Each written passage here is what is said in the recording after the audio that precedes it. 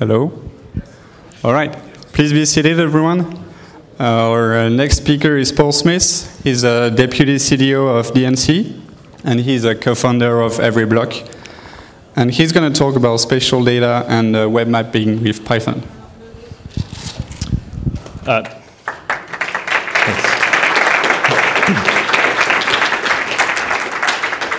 Can everyone hear me okay? Okay.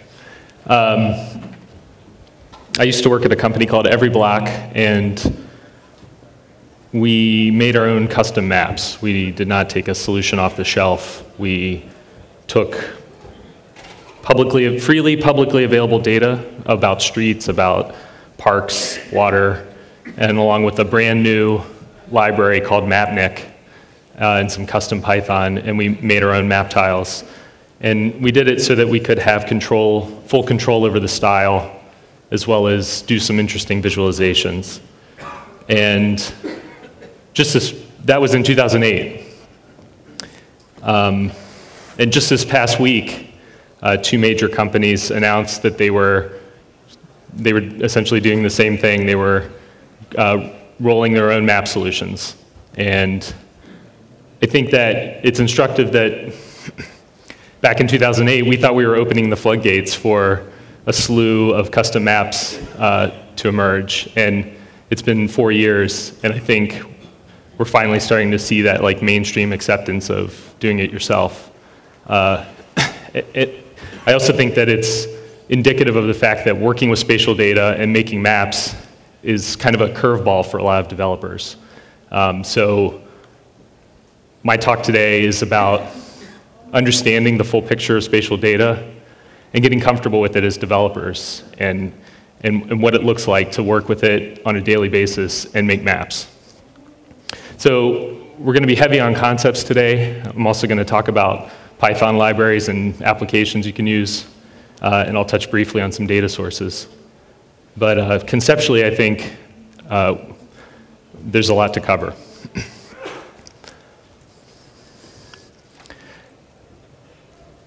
And this is kind of don't let this list intimidate you. I'm going to go through it pretty quickly, but it should give you kind of a 30,000-foot view of what it's like to work with spatial data. And these are sort of the big categories that you'll encounter time and again. So it's good to say, okay, I know what that means, and when presented with a problem, you sort of be able to get your head around it. So spatial data are data and collections of data with multiple dimensions, usually two dimensions or 3 dimensions, and maybe sometimes 4 dimensions. You could think of 2 and 3 dimensions. That's pretty obvious. 4th dimension might be to add time. But what that means are data that are coordinates that represent a point or points in space, either on a plane, like a geometric plane, or on a globe, like the Earth. And just as a little sidebar, I think one of the reasons that there is this conceptual hurdle to working with spatial data is that we're great at working with one-dimensional data. We're great at working with non-spatial data. There's enormous amount of collective wisdom here and in the programmer community at large with working with alphanumeric data, chars, ints, floats, collections of that data, strings. And I think it gets to the fact that representationally, you've got this array of memory cells in a computer, and so you can have hello world encoded very straightforwardly, and everybody understands how to work with that and how to slice and dice it and order it and sort it. And it's because the machine, we're working at the level of the machine there. We're working with machine primitive operations and fast pointer operations. So when you think of spatial data, you can't really do the same sort of things that you can do with non-spatial or scalar data. Comparisons, well, not really. That doesn't really make sense. Like, how would you compare a point and another point like you would like a lowercase a and an uppercase a? That's pretty well understood how we compare those in programming, but not in spatial data. Ordering, not really. Ranges, kind of, sort of. So I think it's just as like a caveat, it's worth thinking of spatial data as more like objects, kind of opaque, rather than values that are represented with machine primitives. So with that aside, if we talk about the sort of the root node of spatial data, we have geometry and we have geography. And geometry is the planar, your geometry class in grade school. It's Euclidean. It's two-dimensional. It's three-dimensional x, y, maybe x, y, z. So some a horizon and horizontal line, a vertical line, maybe a line coming out of the wall. And then geography, we're talking about a point on an ellipsoid. So the Earth isn't a round sphere, it's bulges in the middle. We call that an ellipsoid. And a point on that ellipsoid is defined as a point of latitude and longitude, or maybe we include elevation in the third dimension. And the units of those two types of spatial data are, in geometry, it's whatever the units of that plane are. So if we've got a 4-foot by 6-foot map on the wall, well, the XY point of some arbitrary point on the wall will be in inches or feet or whatever. And in geography, we talk about degrees, either in degrees decimal or with degrees, minutes, and seconds. And if we're in the third dimension, we include elevation. That could be feet or meters or what have you. And just real quick, terminologically, features, you see this a lot in working with spatial data. Features is just a way of saying you've got some domain data, right? Like whatever you're tracking in your application. And you've got, which has some collection of attribute data, maybe a name, an email, ID, and then one or more geometries. So that collection, that bundle, is called a feature. So you could think of it as like a row in a database. And so we looked at the two types of spatial data, geometry and geography, but they're both geometries. So they both talk about objects that are points, lines, polygons. We're all familiar with that. And then the multiple versions of that. So you can have a single geometry, which is a multi-point, or a multi-string, or a multi-polygon. Or you could have a collection of geometries that's agnostic about the type. So it could be a collection of points and line strings.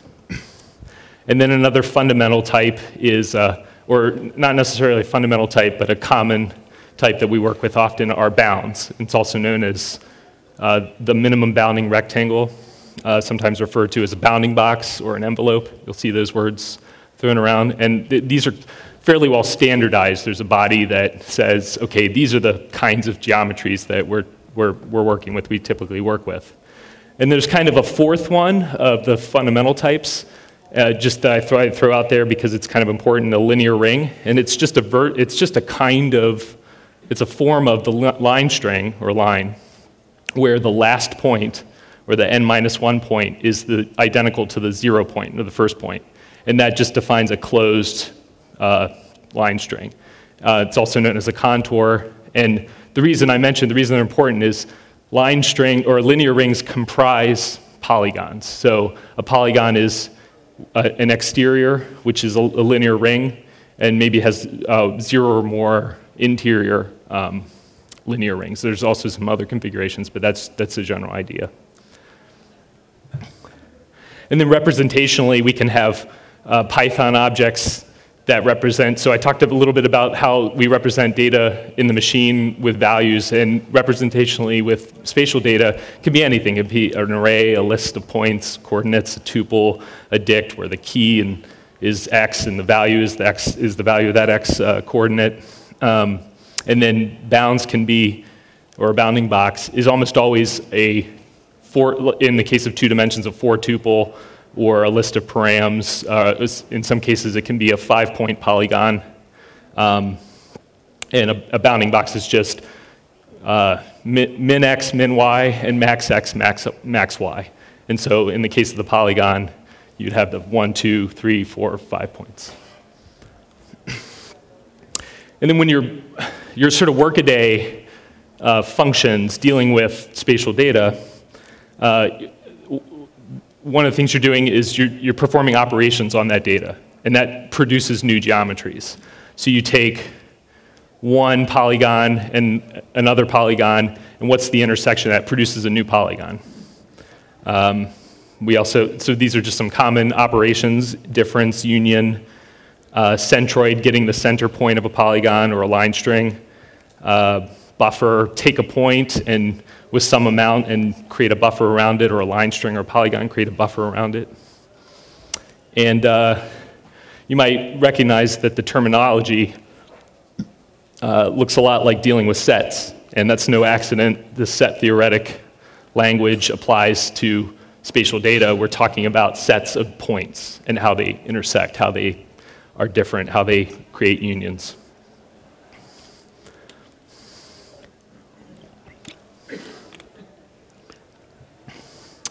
And just some examples. You're probably familiar with this kind of thing, but if not, like, let's imagine we have polygon A, polygon B, and on the right is the output of that operation.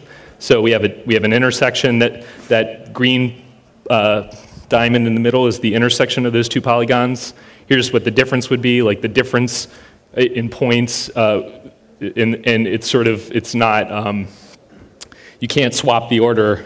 So polygon A, what is the difference with polygon B in terms of points? If you swapped it, you would have output that would be on the right-hand side of the green would be on the right-hand side in that case. So the order matters in terms of difference, like a minus operation or divide. Union, what is the union? What points are the union of these two polygons or two geometries? A centroid point for this polygon and a buffer of that centroid. So a buffer of a point creates a circle. A buffer of a line string would create kind of an ellipse, or a buffer of a polygon would create some crazy looking polygon.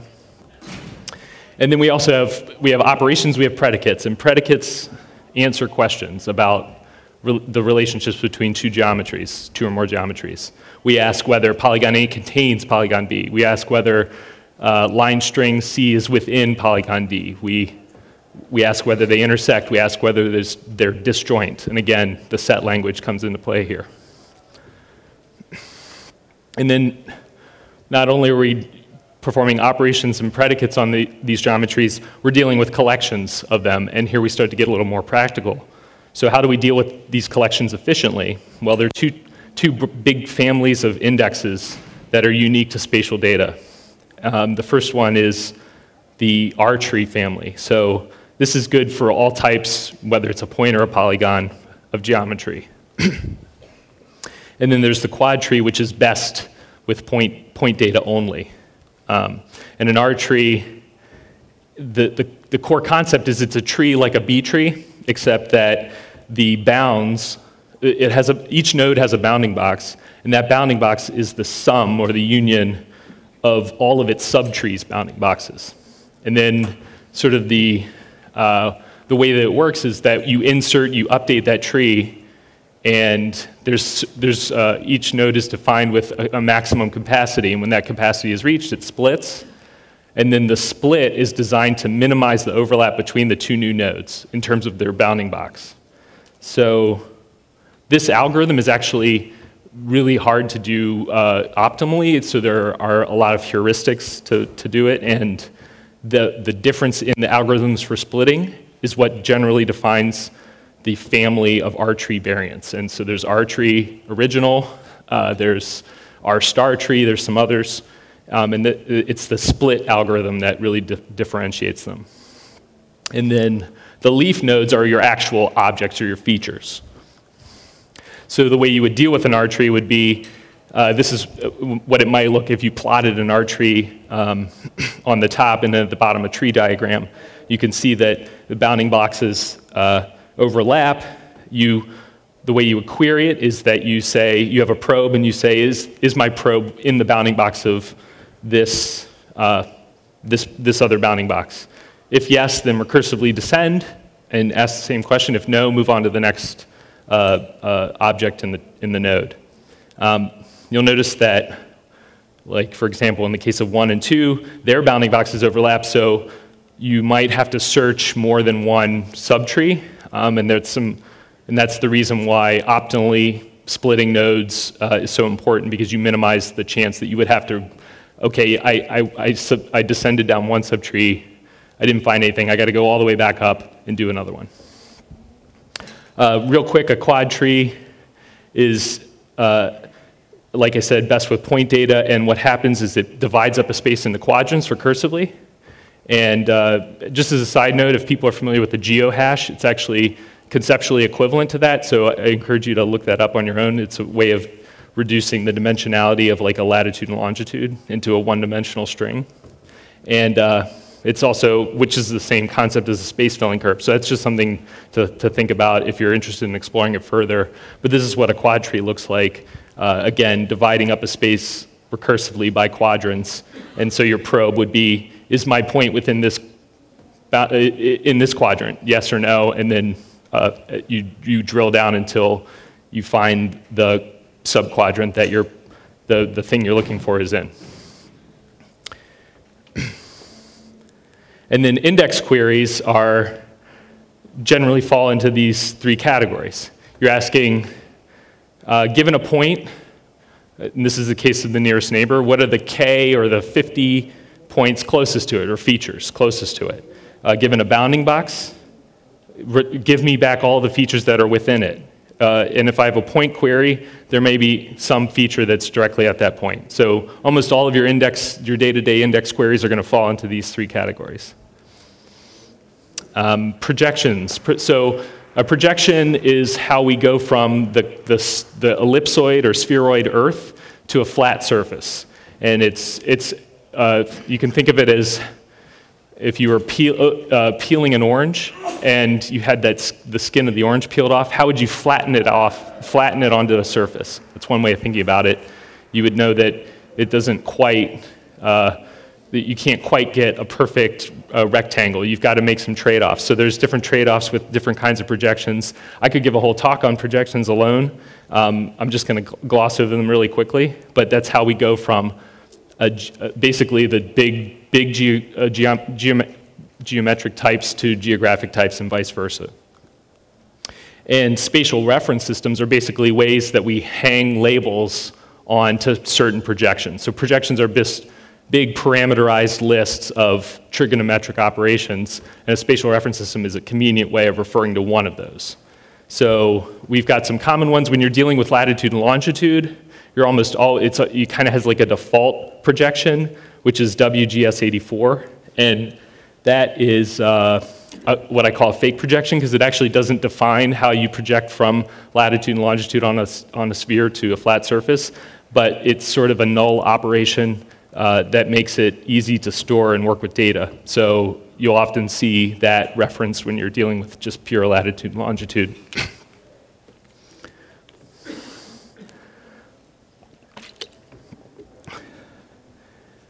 Spherical Mercator, so if people are familiar with Google Maps, this is the projection that Google Maps is in. It's often called Google Mercator, and a lot of other web maps have adopted it, Bing and Yahoo and OpenStreetMap and others. And then there are, so I'm just talking about, this is obviously not an exhaustive list, I'm just referring to a few common ones that you might see. Texas-centric Albers equal area, this is a particular favorite of mine. This produces that classic shield shape of the US, continental US, and you'll know what I'm talking about here in a second. And there are various state plane projections that are great if you're dealing with, and you need highly accurate data about a particular US state. I'm sorry, also this talk is fairly US-centric, but so conceptually a lot of these things apply to the whole world. So this is what a map might look like in WGS84 in the fake projection. You can see the US is kind of squat. This is what it would look like maybe in Google Maps under the spherical Mercator. And then here's Albers equal area map. Again, here's the shield shape of the US. So there are different, what I'm glossing over here is there are different trade-offs with working with different projections. This projection I'm showing here, it wouldn't make sense for the whole world. Spherical Mercator, the reason it was picked was it's one that works at the highest zoom level to the lowest and all over the world, and that's why it was picked. So there are trade-offs based on what the scope of your spatial data are. Real quickly, formats. Almost all of what I'm talking about here is vector data, so points and lines and vectors. And that's typically stored in, there's a few common formats. There's the shapefile, that's the sort of the granddaddy of them all. It's actually not a file at all, it's 4 files, or sometimes 3. There's a misspelling there, that should be PRJ, which would define a projection, which is sometimes optional. The data about the geometric shapes is in the shape. It's basically a pointer in the shapefile. The SHX is where the points actually live, and then the DBF would be where your attribute data is. GeoJSON is an extension of the JSON format that basically brings it into the world of features. So you have attribute data and you have geometric data. KML is, I think, familiar to a lot of people who work with Google Maps. It's a dialect or a version of XML. Real quick, WKT stands for well-known text, and it's a simple, human-readable serialization of points, lines, and polygons that you'll often see when you're working with this data. And real quick, raster. So not only are we talking about vector data, we're also talking about maps that already exist, that are already in a particular projection. And that's where you would find something like a geotiff, which would, let's say, you've got satellite data or some flyover plane that's taking orthographic photos, that those photos are going to have embedded in it the data about where that photo was taken. So, oops. So that would be where you often see that in the format called geotiff. Sorry about that. All right. Okay, so that was the big conceptual piece. That's out of the way. We can move on to some more practical, fun stuff. And then when we talk about libraries, really we're talking about, and I'm assuming kind of a Unixy platform here, we're talking about core dependencies that are almost always written in C or Java, maybe, but mostly C. And then the Python libraries that you would use kind of on top of that to make your life a lot easier, and you can work in pure Python. And those common libraries are Google OGR, which is part of the Google family. This provides functions for opening vector data, some of those formats I talked about earlier, doing transforms in between projections. GEOS is a library that handles some of those operations of predicates I showed you earlier, intersection, is this point within another? That's often handled by GEOS. Proj4 is where these spatial reference systems are defined. And libspatial index is a pretty common C library for working with R-tree data, or R-tree indexes. This is by no means an exhaustive list, but here are some very common Python libraries that you'll encounter working with spatial data and maps. Shapely, R-tree, Mapnik, GeoDjango, and Cartograph. Shapely is a nice wrapper around GEOS, that library that provides you operations and predicates for manipulating geometries. So you could easily create a point using common Python syntax. You could create a buffer around that point, that's the amount of the buffer, and get the area of that point, or that new polygon that's created from the buffer. And then there's the WKT, the serialization that I mentioned earlier. And just, people might notice that the area that buffered point is not 314.159. It's not exactly pi, and that's because when you buffer a point, it doesn't actually create a pure circle. It creates an approximation of a circle with a certain number of line segments. So it's almost like a octagon or something with more dimensions, or not more dimensions, but more points than that. So it's an approximation. And here's an example of working with R-tree. The R-tree Python library wraps libspatial index. And let's say that we have a collection of state features. They have like a primary key, some attribute data, and a geometry. That geometry could be a shapely geometry.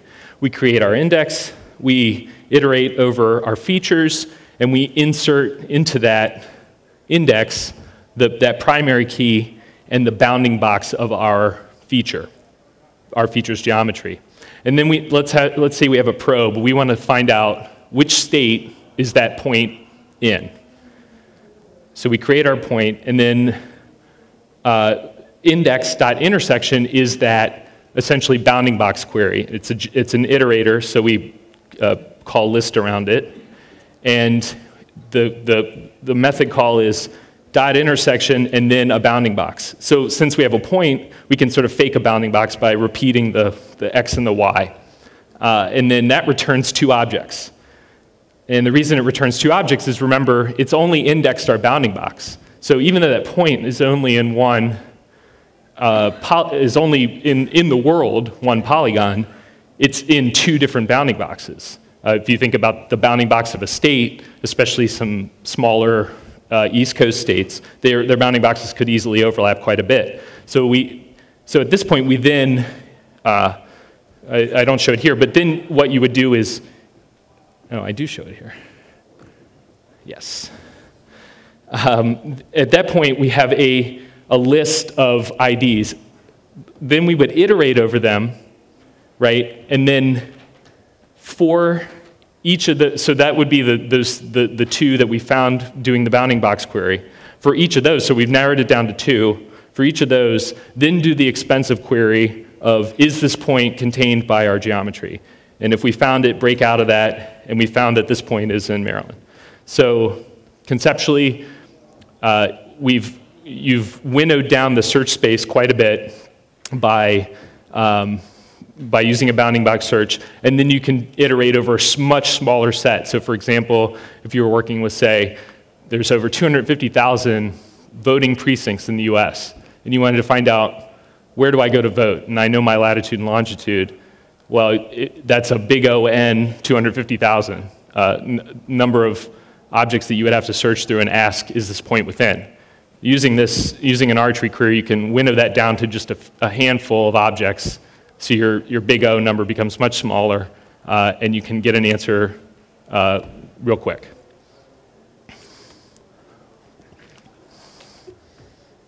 Okay, MapNick. So MapNick, like I mentioned, is a library for creating maps. And just terminologically, what we're talking about are creating basically raster images of base maps, map tiles. You might hear that word thrown around. It's written in C++. It has Python and Node.js bindings. And it has plugins for reading from spatial databases in common vector formats. And so typically what you would do if you're working in a map context on the web, you would create individual map tiles that were, say, 256 by 256 pixels in size, and each one of those is rendered individually. What happens is your browser has some JavaScript that knows the extent of your viewport, and it translates that into some real-world latitude and longitude, makes a request to your server, and then it knows to say, okay, I need the tile for this bounding box, this bounding box, this bounding box, and so those are each individual HTTP requests, and then your browser does the work of reassembling each of those individual image requests back together in your browser. So that's what happens when you use Google Maps or comparable product. And MapNick is pretty flexible. People have done some really interesting work with it. Created an 8-bit version of the city of New York. So there's a lot you can do with it. And just here's some code to create a quick map in MapNick. You would import MapNick. You create a map object, and it has a certain height and width. You create essentially styles and layers, and those styles match up with layers. So in our case, we would create a polygon style that has a certain color, a line that has a certain color, append that to our map as a style, and then let's say we're creating a map of states. We would query our spatial database.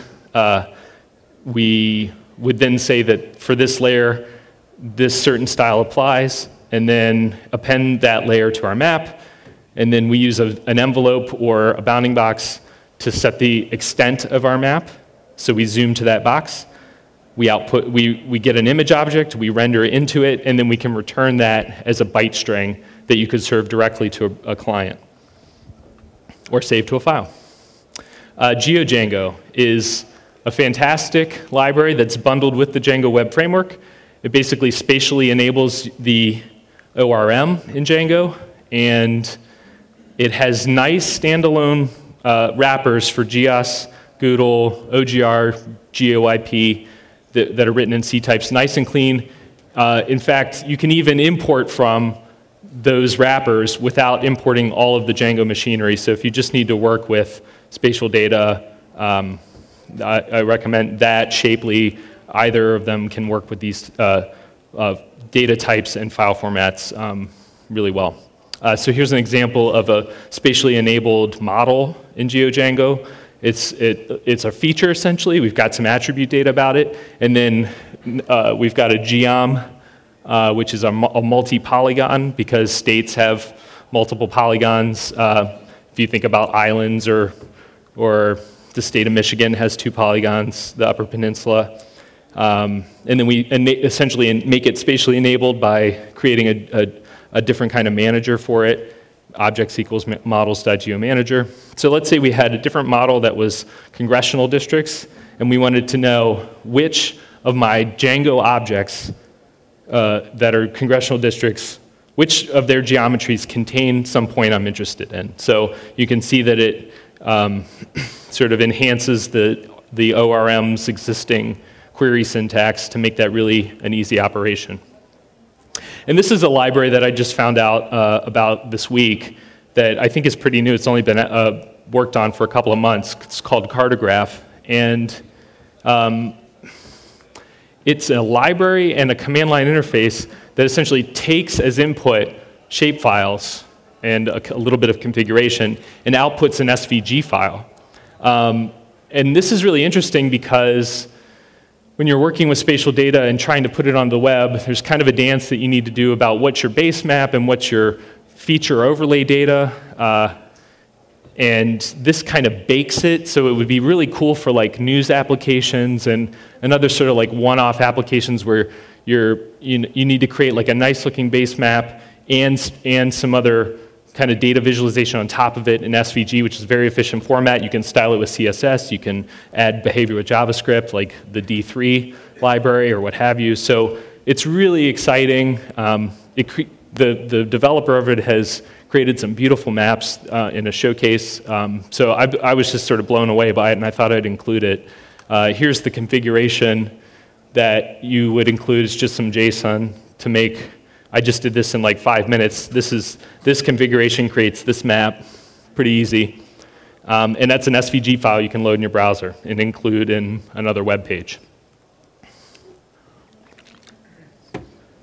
Okay, real quick. So there's a couple of applications that you might be interested in. Tile stash. So I talked earlier about the mapnik and how it renders individual tiles that are sent to the browser by separate HTTP requests. Tile stash is the thing that kind of handles that. IPython. New version of IPython has inline, has a graphical console and inline plotting that you can marry with spatial data to create interactive console visualizations. QGIS is an exciting desktop application I'll talk about in 1 second. Okay, Tile Stash.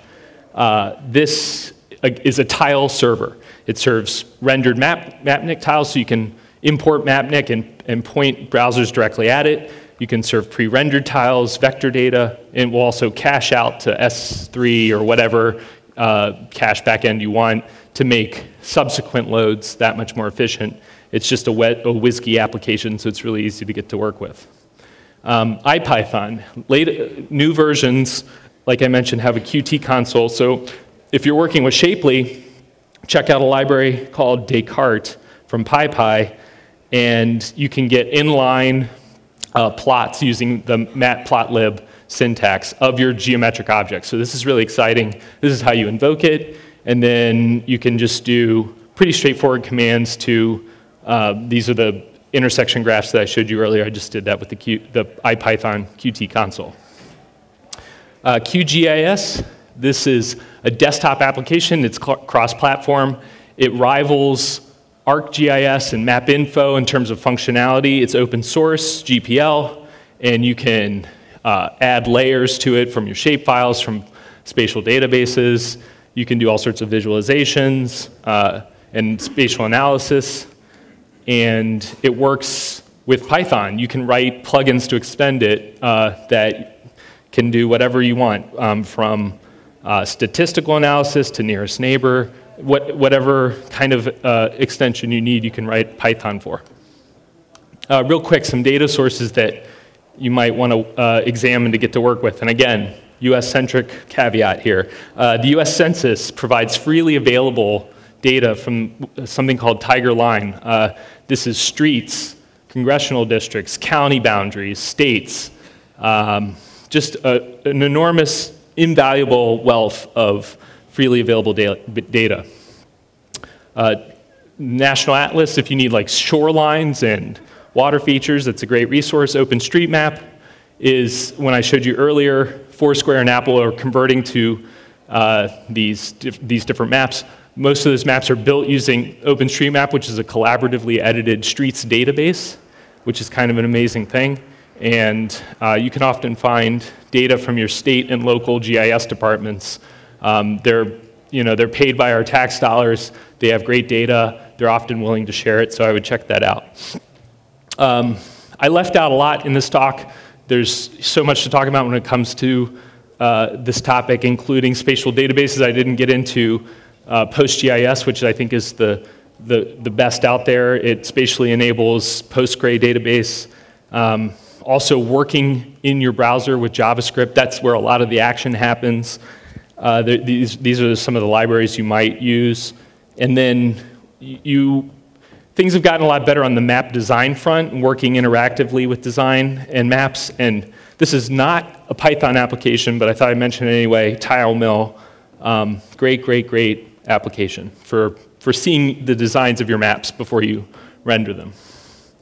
So real quick, I wanted to issue a challenge to you all. Based on some of the information I gave you today, I'd like you to ask, like, who is my congressman? Can I write an app to find out who my congressman is? And you could do this by downloading congressional districts and states shapefiles from Tiger Line, US Census.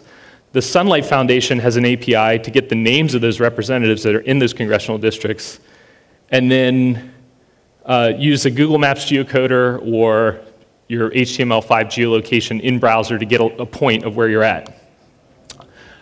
So just to give you a hint of how you might do this, I would build an R-tree index.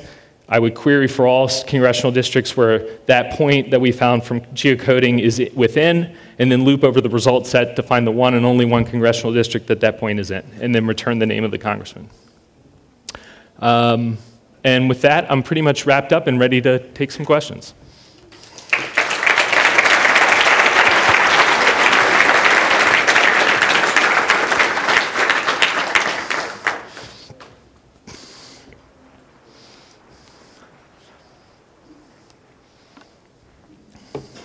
Everybody's already a GIS expert, so there's no questions. Good.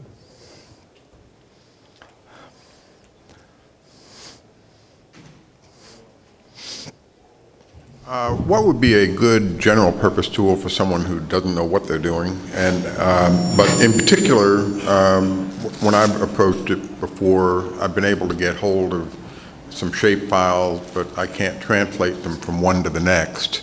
And translating shape files seems to be a black art. The question is, how do we translate between different formats? I would check out something called the Goodle, so GDAL, I talked about a little bit earlier. There's a collection of Unix binaries that, like OGR to OGR, OGR info, that is basically like a Swiss Army knife for converting between formats, doing projections. There's just a lot you can do. You could say, like, I've got this huge data set, some huge shapefile. I only care about some small bit of it, so extract that part for me. So I would check that out.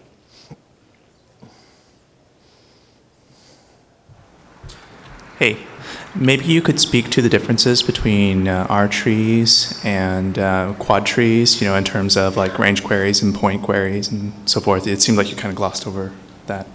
Sure. So an R tree, if you know that your data set is going to contain not just points, but also lines, polygons, maybe multiple versions of those, then really R tree is the only way to go because it works by the bounding box. If you know that your data set is all points, it's always going to be all points, then a quad tree is a fine substitute. In terms of performance, the quad tree is probably going to beat it if it's pure point data on both sides. But in terms of trade-offs, it really comes down to what are your geometry types of your application. Hi. So I've got a little experience trying to develop mobile dashboards that are map-based, and the initial approach was to send all the data to the client. So you very quickly end up with megs of data on the client in JSON or whatever, GeoJSON, and trying to do it in a web map. So do you have any best practices or know of any libraries that help you optimize how much data you're going to send from server to client, depending on the kind of, does that make sense? Yeah, sure.